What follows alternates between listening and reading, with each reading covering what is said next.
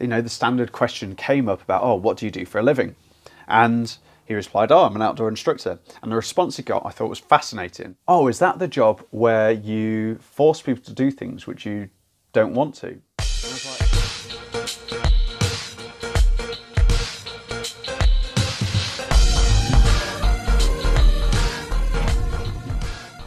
hello and welcome to Instructor 101 for outdoor instructors that want to make an even bigger impact on those that they work with. Today I want to have a quick chat about a conversation that I had with a friend a while ago. We went out to a bar and did the standard thing where I was meeting some friends and then just starting speaking to people who he doesn't know. And, the standard question came up about, oh, what do you do for a living? And he replied, oh, I'm an outdoor instructor. And the response he got, I thought was fascinating. The response was, oh, is that the job where you force people to do things which you don't want to? And I was like, no. It surprised me a little bit, but it kind of didn't.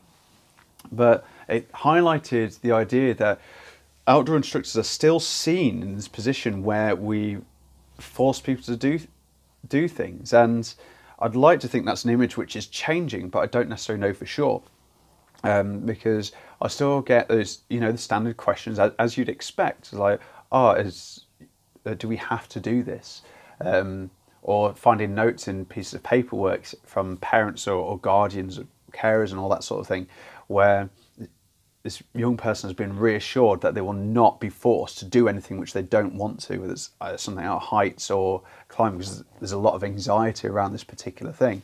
And yeah, it's fascinating to me. And I want people to question whether they are perpetuating or fueling this myth that outdoor instructors are all mean, horrible people which want to force people to do things which they don't want to, or whether they're actually in a really privileged position where they get to work with people and help be role models and build on confidence and self-esteem and help people to make their own decisions and take responsibility and ownership of those decisions that they make as well.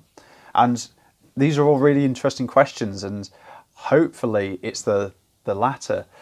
But let's have a look at a few arguments for forcing someone to do something. Now, obviously, if it's a safety issue, then yes, absolutely, let's reinforce that and make sure that happens. But that aside, let's think about the other bits. Okay, so it might be for time constraints.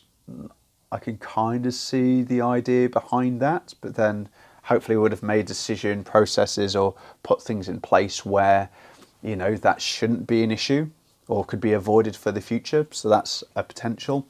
Other little bits as well, just to say you got your whole group down the abseil tower, and yeah, wow, you're a great instructor because you got every single person down that abseil tower, fantastic. But that's just ego. That's not necessarily for the benefit of the group or the individuals in that group. So I don't really see how that benefits them in any way. I mean, yes, I know that there can be times where someone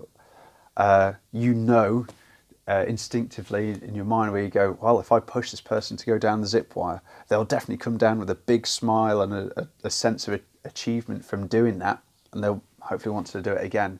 But it's a risk, and in some respects you've kind of taken away their ability to own their own thought process, their own decision-making process as well, and will attribute some of that success to them.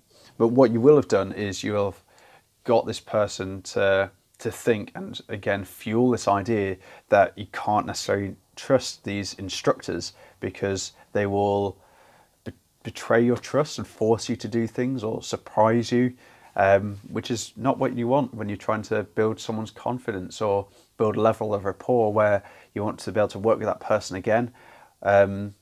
And encourage people to repeat these sorts of experiences and build on their successes. So, yeah, these are all questions which I just want to, provoke a discussion about or help people think about and practice the challenge by choice model, which a lot of outdoor instructors is taught when they first start off within the industry. If you're not fully aware of it, then please definitely look it up online. So challenge by choice.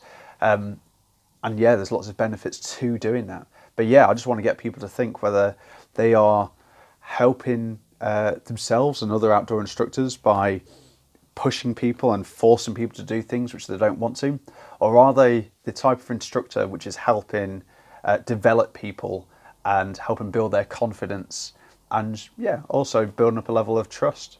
So yeah, it's just some things to think about. But yeah, take care.